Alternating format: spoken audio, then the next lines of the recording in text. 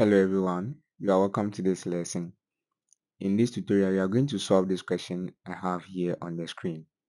The question says a force of 800 Newton is exerted on a boat as shown in the figure below. Determine the horizontal and then vertical components of the force. So let's look at how you are going to solve this question. So let me draw the free body diagram for this figure here. Okay, let's take that to be point A. Okay, that's our point A.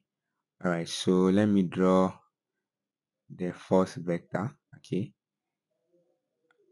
so that should represent the 800 newtons force. Okay, so this is 800 newtons. Okay, and then let me draw the components of this force also. So let this be the x component, and then let this be the y component. Okay, so let's name this as fx, and then let's name this as fy. Okay, then this is my x-axis, and then this is my y-axis. Okay, so we have this angle to be 35 degrees. So let's look at how you're going to find the component of this force here. Okay, so to find the component, we can take cosine and then sine of the 35 degrees angle that we have here. Okay, so taking cosine of the 35 degrees, that will be equal to the adjacent side over the hypotenuse. Okay, so the adjacent side will be fx, and then we know the hypotenuse to be 800. Okay, but in this case you see that the x component will be pointing the negative x-axis direction, so you have to negate this value. Okay, so at the end you're going to have fx to be equal to minus 800 multiplying cosine of what, 35 degrees. Okay, this is what you are going to have.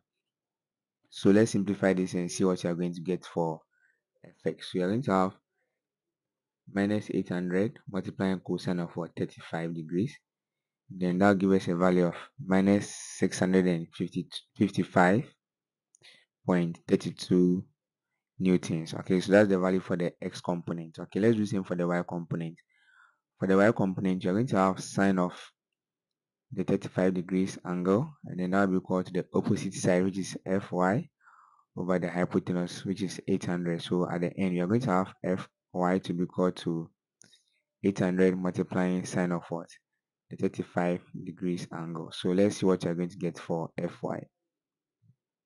800, okay, multiplying sine of 35 will give us a value of 458.86 newtons. So that'll be the value for the vertical component. But you see that this value is positive because the vertical component of this force will be pointing the positive y-axis direction. Okay, so let's take note of that.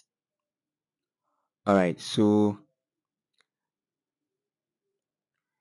let's look at another way to solve this question. Okay, so you see that with this method, you were able to determine or detect visually that the x component is going to be negative and then the y component will be what, positive. Okay, if you don't want to determine it that way, then you can use this method that I'm about to teach you. Okay, so if you don't want to use this approach to find the signs of the component, all you will have to do is to find the value of what, this angle that we have here. Let's name it as theta. Okay, if you find the value of this angle here, then you come and use it in place of what, the 35 degrees that we used for the first approach. Okay, so let's find the value of theta.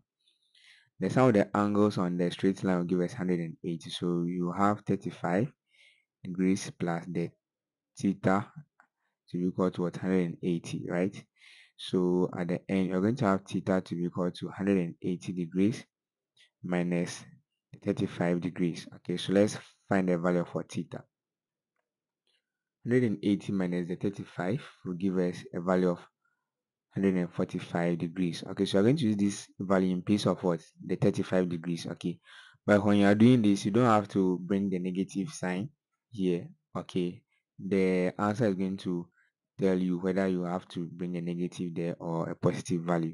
So let's just do the substitution straightforward. Okay, so in this case, we're going to have fx to be equal to 800 multiplying cosine of what? 145 degrees. So you see that in this case I didn't bring the negative sign here, okay, because with this method that will not be needed. Okay, the answer will just give us the signs at the end. So let's look at what you are going to get. So we have 800 multiplying cosine of 145 degrees. That gives us a value of minus 655.32 newtons. Okay, just like what we got here. Okay, just that this case you didn't have to bring the negative sign again. So let's look at the y component also. Fy will be equal to 800 multiplying sine of what? 145 degrees. Let's see what you are going to get for this value also. 800 multiplying sine of 145. That gives us a value of 458.86 newtons. Okay, which is the same as what? This value that we got here. Okay, so that's one way to go about this problem also. Thank you very much for watching this video. Please kindly like the video and subscribe to the channel if this is your first time watching my videos. Thank you.